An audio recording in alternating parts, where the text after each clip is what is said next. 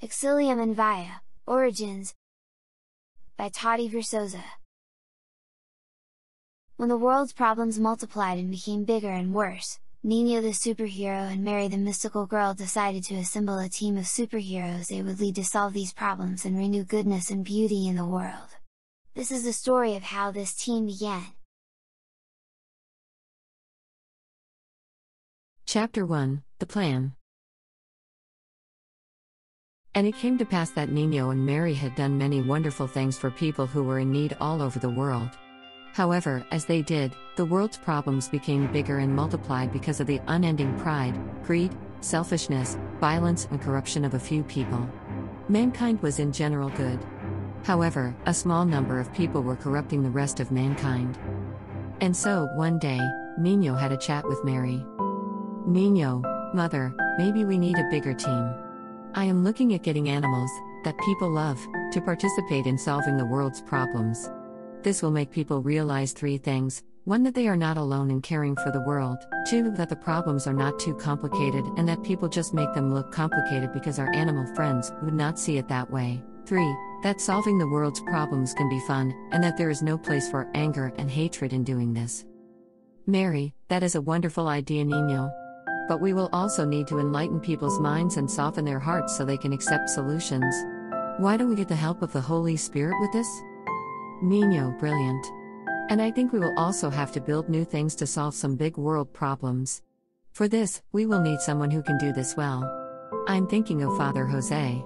But we will have to go back in time to when he was alive and really good at this. What do you think?" "Mary, of course. I will visit Father Jose. You can choose the rest of the team and bring them all together." "Nino, perfect. I knew I was right in choosing you as my mother." And so, Nino and Mary set about gathering the team.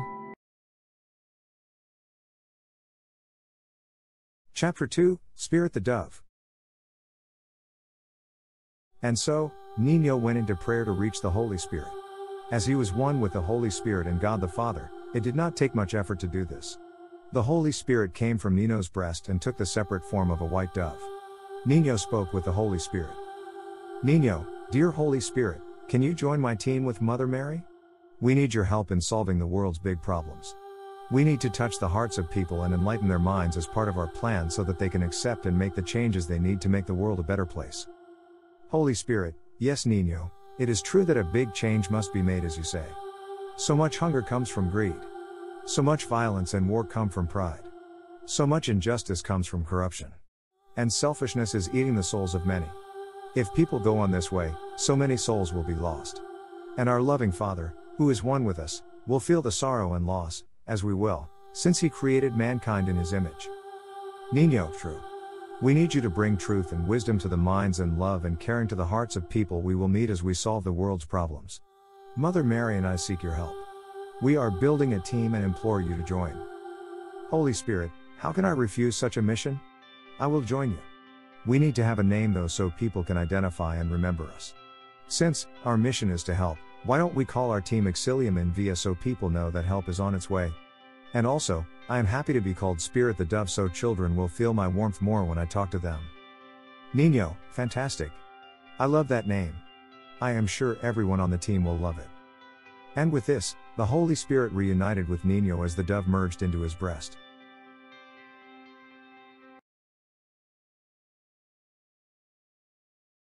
Chapter 3, Jose the Builder.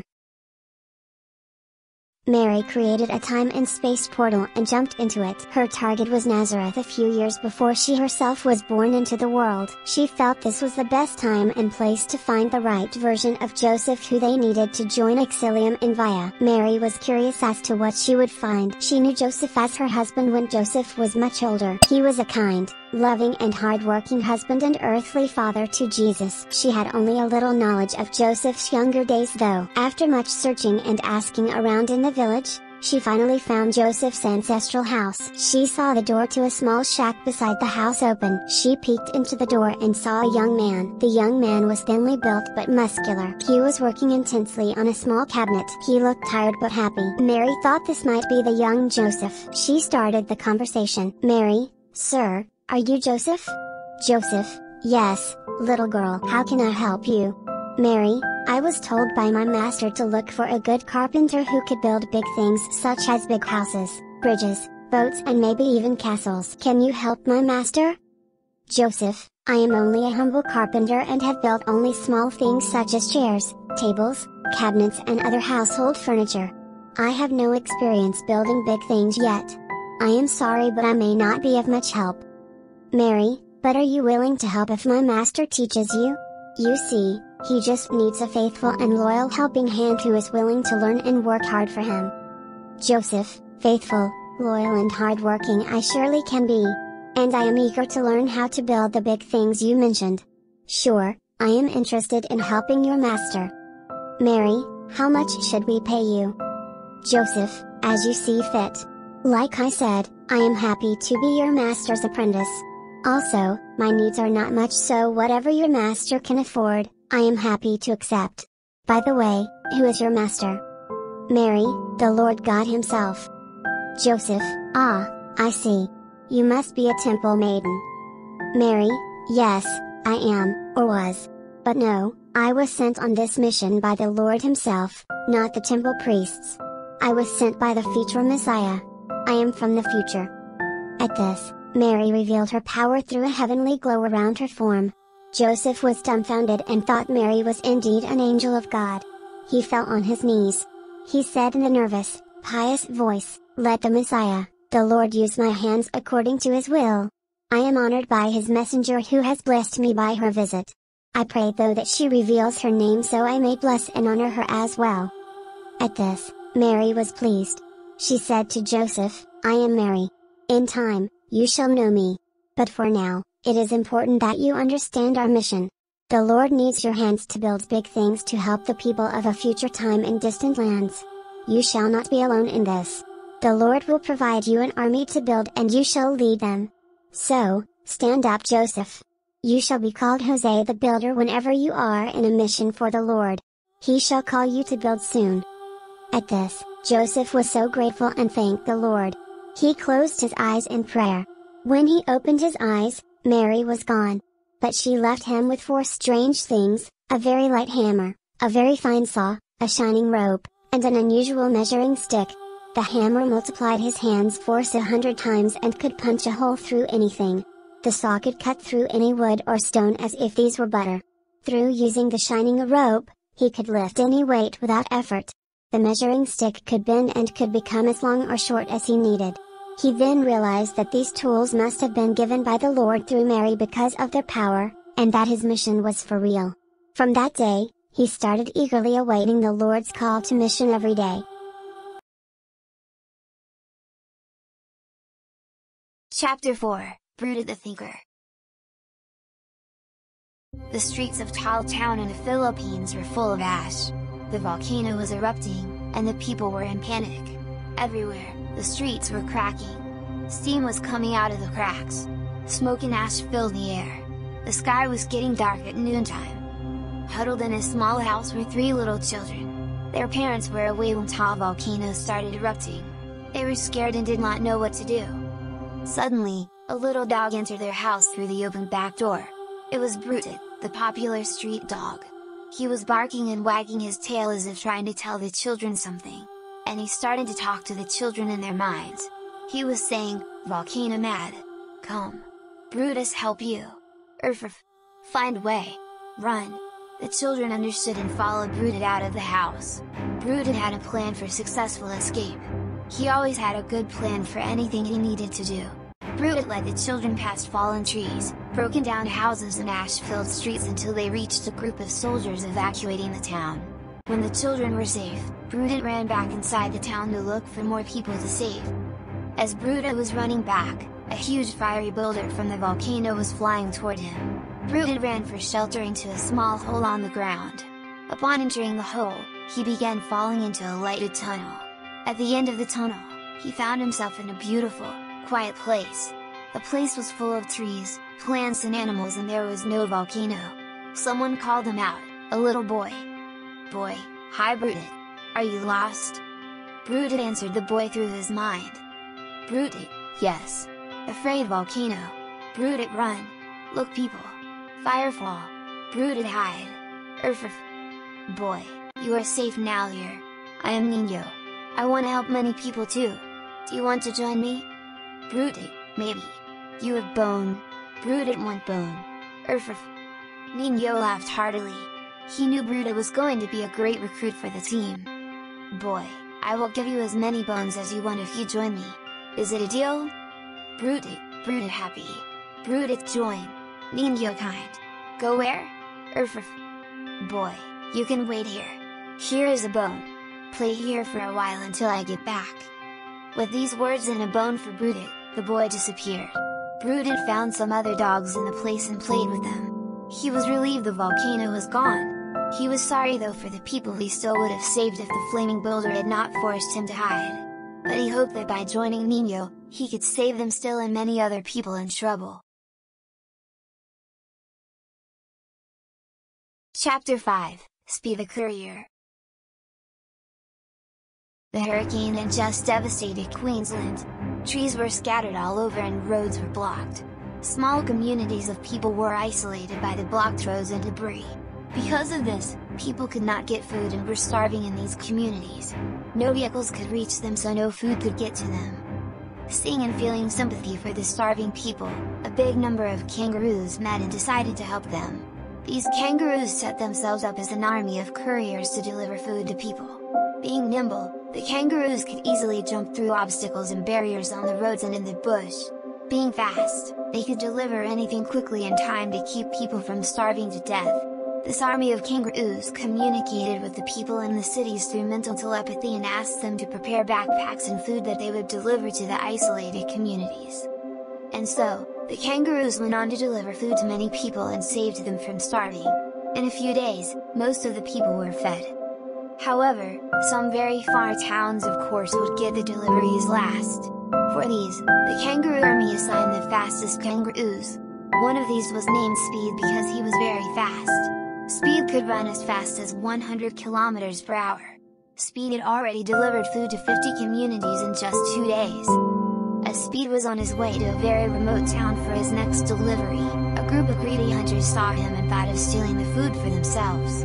They also thought of cooking and eating Speed as well. So, they went to the top of the ridge to wait for Speed and shoot him. As Speed was nearing them, they started shooting at him. Speed was able to evade 6 bullets. As the 7th bullet was fired at Speed, a bright hole in the air, a portal, suddenly opened up. Speed was caught into the portal and the 7th bullet narrowly missed him. On the other side of the portal, Speed landed in a beautiful, quiet place. The place was full of trees, plants and animals, and there was no gunfire to be heard. As Speed was hopping around, a boy came up and talked to him telepathically. "Boy, you are brave, caring and fast, Speed. I saw how you bravely dodged all those bullets to try to bring food to the people of that remote town. Don't worry, I will make sure the food reaches them." "Speed, who you? Roo. Where me? Boy, I am Nino. I go around helping people, the hungry, the homeless, the endangered, the lonely and the poor, and you are in my paradise here on Earth.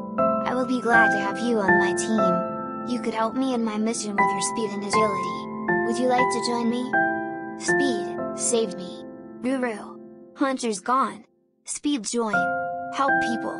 Bring food." With these words, Speed joined Nino. Nino was delighted with his new recruit. Chapter 6, Kara Og the Herald at Sea.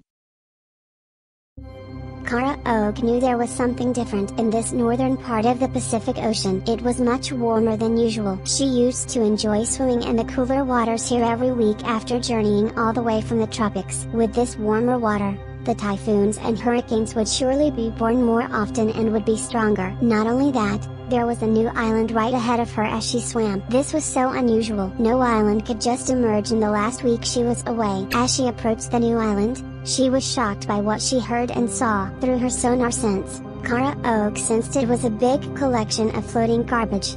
This was surely going to trap the large animals of the sea and poison all sea animals. She had to warn everyone. Kara Og used her powerful, wide sonar beam to sing her usual warning song. This song could reach all the Pacific through relay by other whales and dolphins. This song would warn all sea creatures to watch this part of the ocean to avoid getting caught in the birth and path of a new typhoon or hurricane or any dangerous floating or submerged object. This time, Kara Oak also sang her danger song.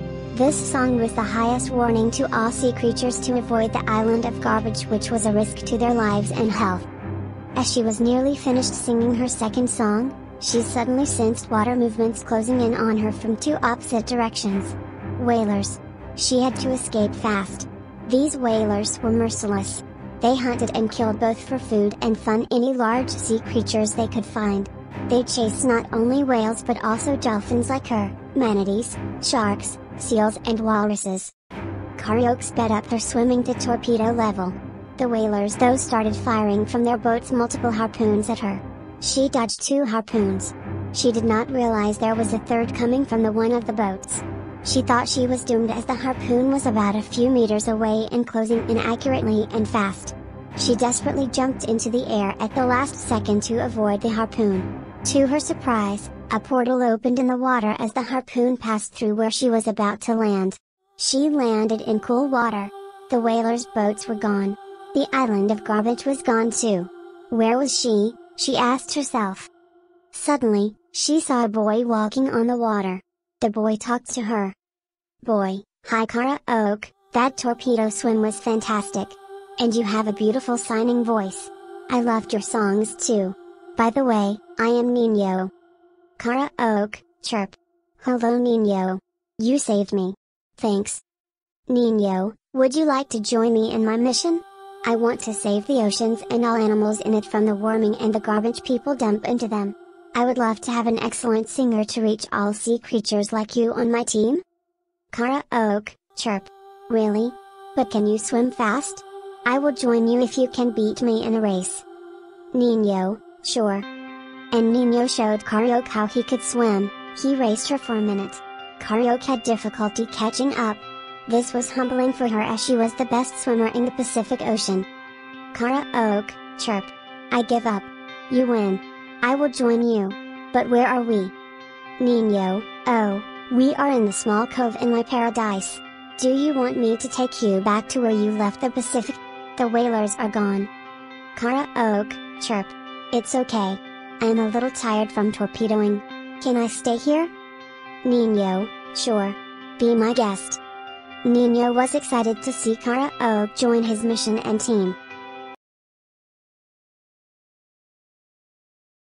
Chapter 7, Whisper the Herald on Land. The land was parched because of the long Australian drought. The summer was very hot, hottest in decades. Trees and plants were very dry. Winds were strong. The landscape was a tinderbox. And when the dry storms came, the dry lightning lit up more than 100 bush fires. Whisper knew she had to act quickly. She was one of the koalas gifted with telepathic powers that could reach land animals over long distances in all directions with her mind waves to send messages. And she knew the bushfires would be big and many. So, Whisper started sending messages, as soon as she saw from her eucalyptus treetop any bushfire starting, to warn all land animals within the reach of her mind waves. She had to message them early so they could run and find safer places and avoid the deadly fire and suffocating smoke.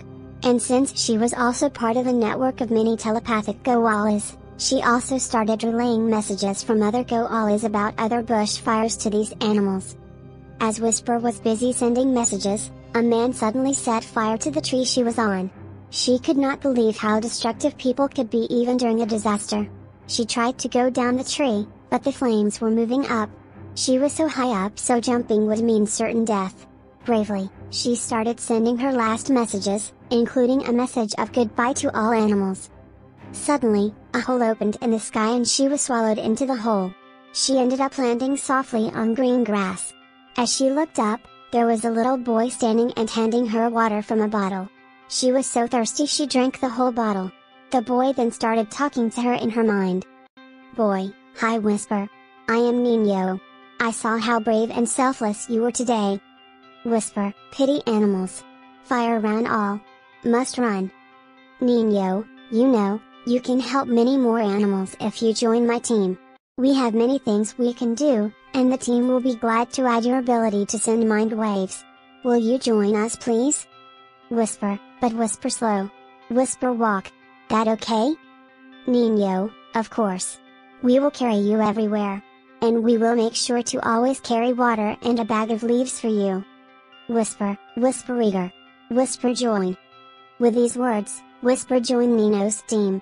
Nino found her so cute and cuddly too, so he gave her a soft bed on a small tree to rest on whenever she was tired. Chapter 8, Auxilium the Watcher. Auxilium was a watcher, an eagle with the ability to fly high into the sky and see with his sharp eyes things happening on the ground. He soared through the African skies majestically day and night. He had night vision too. He also had a special skill, like a parrot, he could imitate human words. He normally used his eyes to target his next meal. But he was bored of this. He felt that there was a higher purpose for his abilities. One day, he saw people bleeding and dying in a small town near a jungle. No one was harming them at all. They just started bleeding and dying. Auxilium decided to help. He swooped down on a building full of people dressed in white. Auxilium started screaming repeatedly, "People dead! People dead!" The people were amazed. Auxilium also started circling the small town. The people in white clothes thought it wise to check the town just in case something bad was going on. After a few hours, emergency vehicles started moving into the town. It was the beginning of an Ebola epidemic. Ebola was a disease that caused bleeding, was very infectious and could kill people in a few days. After a few weeks of watching, Auxilium saw that the bleeding and dying of people had stopped and the people dressed in white had left the town. People in the town eventually returned to their normal lives. Auxilium realized that he had somehow been of help to these people and that this might be his higher purpose, to watch from the sky and warn people of other people in danger or in trouble. Upon this realization, a little boy appeared to Auxilium in the sky as he was soaring high. The boy was flying too. The boy spoke to Auxilium inside his head. "Boy, I am Nino. I knew you would realize someday that your special abilities, your gifts, were for a higher purpose. My mission is to help people in trouble now and to keep them away from danger in the future. Your sharp eyes and ability to speak human words would be a big help in this mission. Will you join me in this noble cause? Auxilium, I have always waited for this day. I was a king of the skies for so long, but it felt empty. I would rather serve and feel I have helped because this is my higher purpose. I accept." These noble words from Auxilium made Nino feel proud of his final recruit.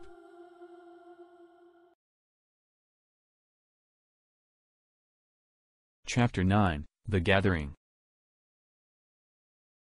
Paradise was busy. Nino and Mary had just arrived, and they were excited as members of their new team started arriving and introducing themselves through mental telepathy. "Spirit the dove, I am Spirit. I can see the hearts and souls of men. I spread the truth to enlighten. I touch and soften the hearts of men. Jose the builder, I am Jose. I am a humble carpenter. But as apprentice to Nino, I am eager to learn to build big things to help people in the world. Bruted the thinker, I brood it. Good mind. Solve problems. Earth.